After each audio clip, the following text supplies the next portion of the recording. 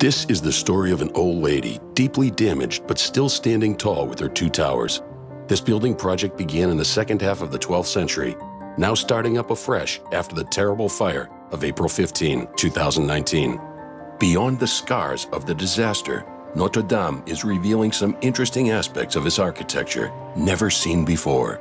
Today, a huge scientific investigation is mobilizing teams who specialize in materials, including the stone and iron forming the cathedral skeleton.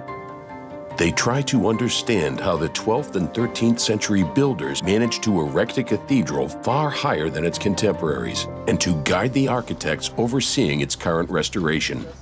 To collect clues about the secrets of Notre-Dame's construction, archaeologist Maxime Leratière, head of the scientific project's metalworking group, has had to explore every nook and cranny of the cathedral. The collapse of the spire and the roof structure brought to light some unexpected metal elements inserted into the stone structure of the building: iron staples. The framework was supported by these staples. This was one of the discoveries we made about the use of metal in Notre-Dame after the fire. The metalworking group discovered many such series of staples at the top of the walls of Notre-Dame, in the chapels and side aisles, and even in the galleries on the first level of the building. These metal reinforcements are no doubt only the tip of the iceberg of a gigantic iron skeleton. To reveal how far metal was used in the structure of Notre-Dame, the scientists use a metal detector that pinpoints elements still hidden by the stones. This is only the beginning of the restoration work, but it seems clear that the architect was experimenting with building a taller, more daring structure than its contemporaries, and wanted to strengthen it by using iron in the different levels right from the outset. While Maxime Leratière and his team continue to search for traces of metal in the stone structure, another team is at work 30 meters above them. The gigantic scaffolding set up inside the building enables the stoneworking group to study a previously inaccessible treasure, the vault of Notre-Dame. This structure was particularly weakened by the fire, and the details of its construction are still unknown. The team of art historians and civil engineering specialists are taking samples from it with immense care, perforating various architectural elements with a core drill to obtain samples of mortar, a mixture used by masons to bind the stones together.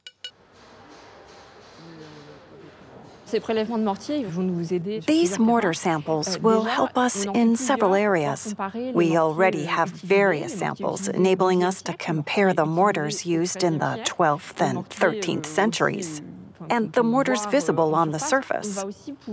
We will also be able to make comparisons by taking samples from an ogive, a transverse rib, or a vault segment. These different mortar joints play different roles in the structure, so one of the questions we're trying to answer is whether we'll use the same mortar in these different places to play different roles. While mortar coring is carried out sparingly to avoid damaging these structures, which are over 800 years old, the stone group can rely on another source to gather data: the huge collection of remains laid out in the cathedral square.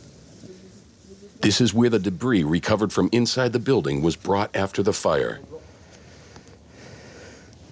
A few meters away, art historian Yves Gallet is faced with a real archaeological puzzle. The head of the stone group is looking at a set of archstones, the blocks forming the arch of the nave, that were found scattered on the ground after its collapse.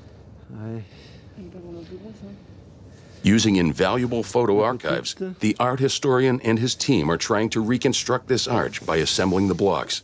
Now, they can also study in detail the sides of these stones previously hidden by the cathedral structure.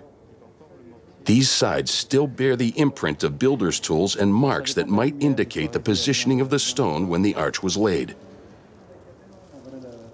It is extremely useful to be able to examine all sides of these blocks, because our predecessors never could. These are facets that have not been seen since the 12th or 13th century. And then for Gothic architecture historians and the archaeologists who work on the construction of these big buildings, it's like reading an open book. This is the bright side of this terrible fire. For the first time, we can look at every detail of the cathedral. Our aim is to understand how this structure was designed and built, and to help the chief architects carry out restoration work that as far as possible respects the original construction, as well as the methods, thinking, and gestures of medieval people.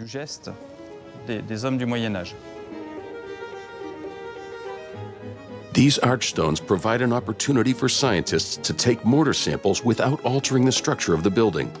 To discover the recipe for these medieval mortars, we'll follow the samples to the city of Nancy.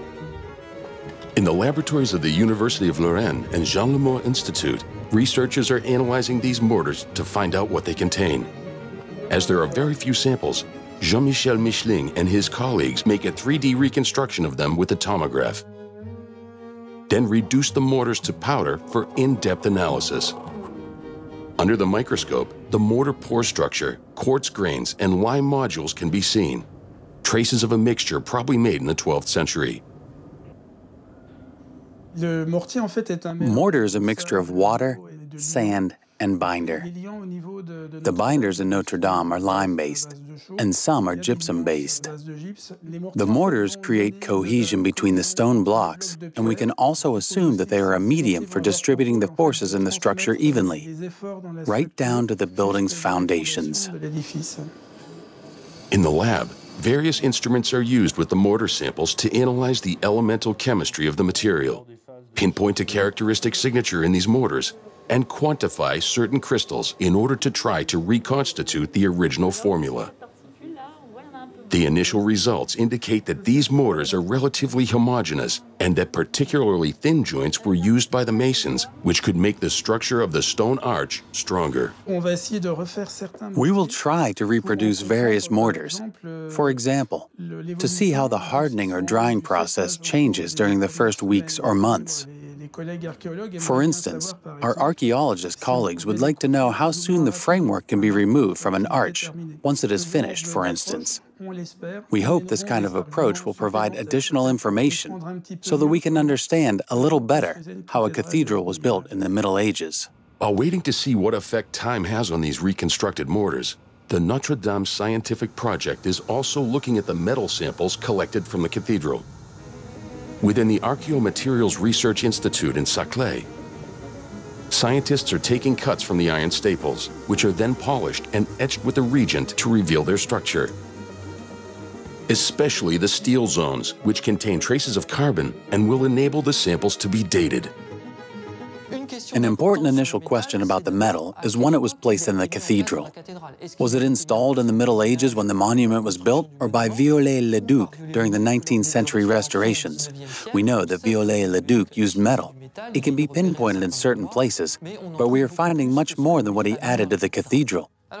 We are very excited right now because we are getting the first dates which corroborate the fact that all the staples in the galleries really were put in when the cathedral was built. This makes it one of the earliest uses of iron in Gothic architecture. By analyzing impurities in the metal, we can trace the chemical signature of this metal, which is a real fingerprint of the composition of the ore used to obtain it. We can then carry out an investigation by making comparisons with the chemical signatures of different production sites we have collected in a database in our lab. Under the microscope, the samples show weld lines indicating that the smiths assembled 3 different pieces of metal to make this iron staple. Chemical analysis confirms that the middle piece has a different composition from the 2 surrounding it. They do not come from the same ore. In the Middle Ages, people did not glorify new materials. Even at a large construction site, like Notre-Dame, that had the means to invest in new materials, the most high-tech materials possible, no matter the cost. The question of supplies encompasses any possibility. New materials maybe, but also a certain amount of recycling, because this was a normal source of supplies. This lab research is only just beginning to shed new light on the history of the Notre-Dame site. The data will also provide food for thought for the contracting authority and the project manager. the EPR-NDP, public establishment in charge of the conservation and restoration of Notre-Dame Cathedral, Paris, so that science can help this Gothic phoenix to rise from its ashes.